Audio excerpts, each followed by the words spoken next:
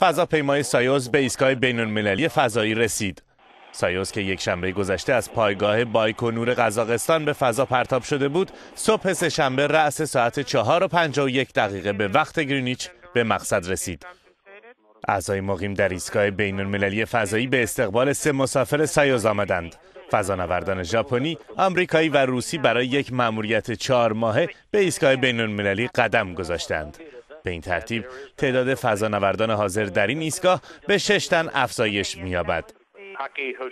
پیش از این در 15 ماه می گذشته نیز 2 فضانورد روس و 1 آمریکایی از تیم ناسا به لطف فضاپیمای سایوز به ایستگاه بین‌المللی فضایی رسیده بودند.